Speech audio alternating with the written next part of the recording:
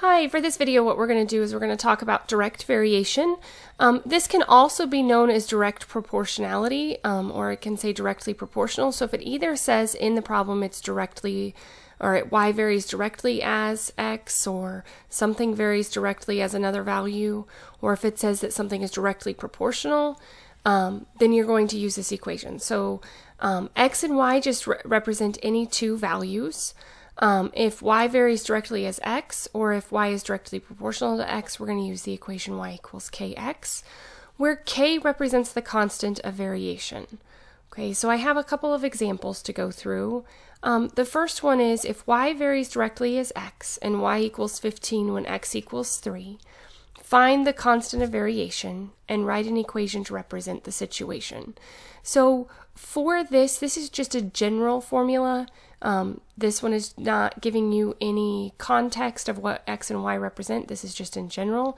But anytime you see this, y varies directly as x, we're just going to write down the equation y equals kx. There is more than one way to do this, but I just am going to show you this one method. It's just the easiest. Okay, and then it tells us that y is 15 when x is 3. So our first step is going to be to find the constant of variation. So if you wanted to, you could have solved for k first and say that k is equal to y divided by x, or you can plug in the numbers, whatever is easier for you. And then we would just divide both sides by 3, and we see that k is going to be 5. So our general equation, so if it asks for the constant of variation, this is our constant of variation. So we did the first part. Okay, and then to write the equation, all we have to do is plug that back in, and we would say that our general equation is y equals 5 times x, and then we could use this to find any other value of y for x. Okay, so this is just the general equation.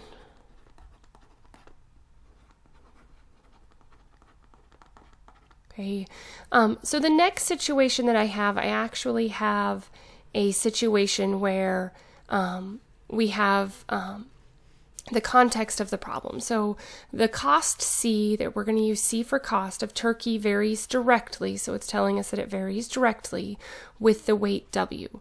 So they don't have to use X and Y. X and Y are just what are typically used, but you can use other variables to represent X and Y. So for this, remember that it's y varies directly with x, so we would just say that C is equal to k times W. Okay, so the cost of turkey varies directly with the weight in pounds of the turkey purchased. So this is going to be, basically our constant of variation is going to be the cost per pound. So we would just plug in the values that we know. So it says if the total cost of turkey is $5.98 when 2 pounds were purchased, so we would plug in the $5.98 equals k times 2, and then it asks us how much would 3.5 pounds of turkey cost. So the first thing that we need to do is find k in order to find the cost for 3.5 pounds. So if we solve this, we do end up with k equals $2.99. So that's telling us that the cost, this constant of variation right now is telling us that the cost, or the price for, not the total cost, let me put the price. So the price of turkey is $2.99 per pound.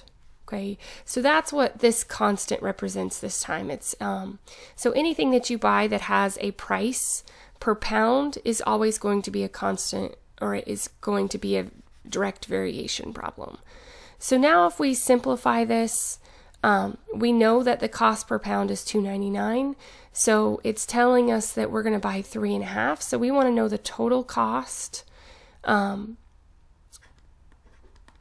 this would be our general formula. C equals $2.99 times W, and then we would just find C when W is 3.5.